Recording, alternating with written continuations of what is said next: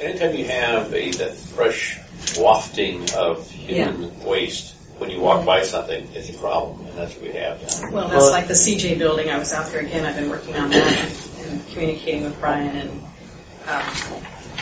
we're going to be moving the fence. I was out there yesterday, and there must have been 6 people with all their shopping carts and stuff camping out beside the building. And not only that, they're using the planters out front as urinals. Nice, huh? ODOT is also going to take down... That's better than just doing it on the hill. No, it's overflowing. ODOT is also going to remove the curb there. That's actually our property right up to the road line. And they asked me if it was okay to make it ADA accessible, and I thought that's a no-brainer that we wouldn't have any problem. They don't have to pay us for the easement. Just on the northern? It'll be on the south side of that intersection, across from the bank, right on the county's. Okay. That's a curb. There's no depression for handicap.